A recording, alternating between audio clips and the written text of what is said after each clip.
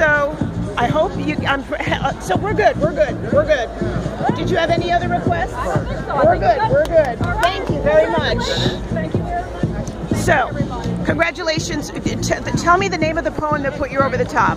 Zach Juan Papalotls by Brenda Cardenas. Now, why did you pick that poem? How did it speak to you? It was a very personal poem to me. It incorporates a lot of Spanish and Nahua words. And so for me, that was sort of a connection to my ancestors and to my heritage.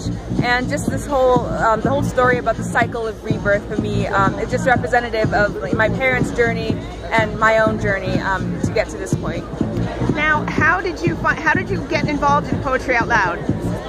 So I started off in 10th grade. I thought it was just a school-wide competition. I entered, I didn't win, but I got second in my school, so I thought next year I'm going to come back, I'm going to practice hard, I'm going to pick out the poems that really speak to me, and I'm going to win.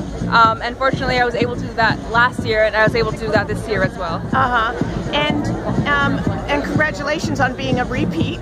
Now, what would you tell other students who are interested in Poetry Out Loud but haven't really been interested in poetry? What would you tell them?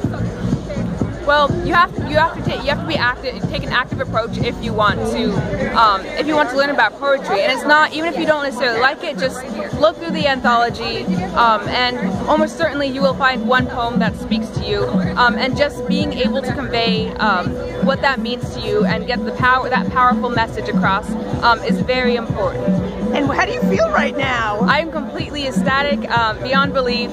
This is still hard to comprehend right now.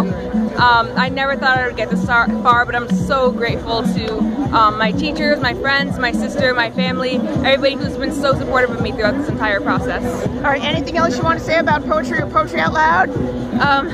Everybody should do it. It's an incredible experience. I'm so thankful to the NEA and the Poetry Out Loud Foundation that make this event possible. It's been absolutely incredible past couple of days here in DC, and I think this is a great opportunity for anybody who is interested in poetry, anybody who is interested in speech, or somebody who wants to have their voice heard. All right, and what do you have to say to your Anchorage pals? I won! Congratulations! Thank you again. Here, wait.